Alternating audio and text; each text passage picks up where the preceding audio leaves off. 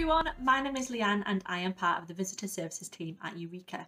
Now you may have already seen my first video where I teach you the alphabet using British Sign Language. Don't worry if you haven't, you can go and watch that a little bit later if you like. So right now a lot of people all around the world are staying inside in order to protect ourselves from becoming poorly.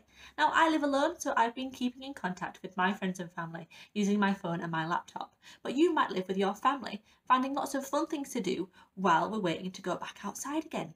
So what I thought we could do today is I could teach you some signs to do with your friends, your family and your house. So let's get started. Here we are in my living room, and the sign for living room, you're going to take your middle finger of your right hand just like this and brush it across your right shoulder like this.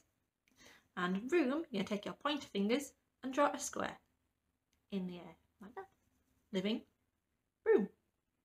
And in your living room you may have a couch like this one, and couch, take two fists and place them down, and that's the sign for chair as well. Couch. You might have a television, so you're going to finger spell a T and a V. Television. Or you might have a bookshelf, and bookshelf looks like this. So you're going to place your two hands together and open them up like a book, and then shelf looks just like that. So here we are in my dining room and my kitchen. So the sign for dining room, on both hands you're going to take two fingers just like this and mime like you're eating with a knife and fork. So dining. And the sign for room, remember, was taking your pointer fingers and drawing out a square. So dining room. In my dining room I have a table and some chairs, and the sign for table, take two flat hands and move them across like this. Table.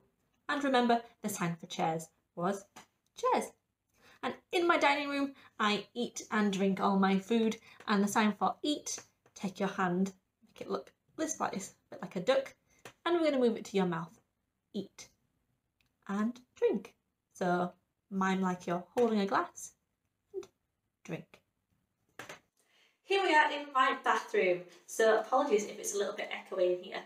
Now the sign for bathroom, we're going to take your two fists just like this and move them behind you, so one next to your head and one just down here, and move them back and forth like you're holding onto a towel, drying yourself off after a nice warm bath.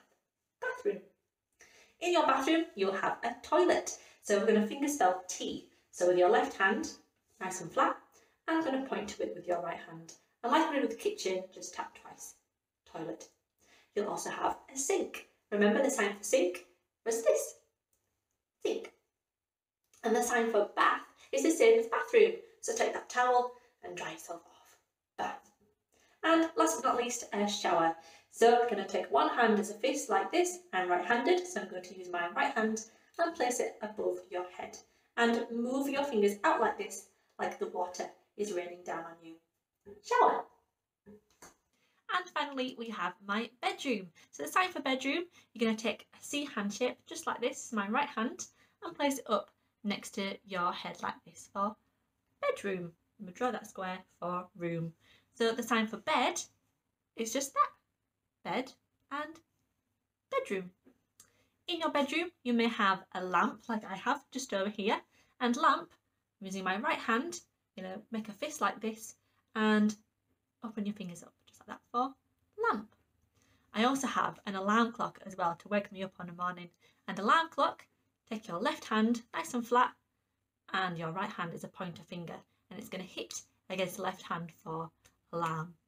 And clock, keep your left hand there and make an L shape with your right hand like this and move it forward like it's a ticking clock. So alarm clock. I also have a wardrobe in my bedroom as well where I keep all my clothes. So wardrobe, you're going to move your hands down your body like this, like your clothes, and open the cupboard just like this for wardrobe. Now we're going to move on to the friends and family signs. So the sign for friends, you're going to take your two hands and hold them together like this and move them up and down like they're shaking hands. Friends. The sign for family, you're going to finger spell an F and move them around in a circle like this for family. So families come in all different shapes and sizes, so I'm going to show you a few different words and just pick out the ones that you need. So mother, you finger spell an M and tap it twice on the palm of your hand for mother. Father, you're going to finger spell an F and tap it twice for father. Grandma, you're going to finger spell a G and a M for grandma. And grandfather, you're going to finger spell a G and a F for grandfather. Sister, take your hand just like this in a hook shape and tap it on your nose for sister. And brother, take both hands into fists and press them together and rub them like this for brother. Some families have stepmums and stepdads as well. So to sign those, you finger spell a S and a M for stepmum, or a S and a F for stepfather, a S and sister for stepsister, and a S and brother for stepbrother. Well, that is everything from me today, everyone. Thank you for watching. Remember, stay safe and we'll see you soon. Bye.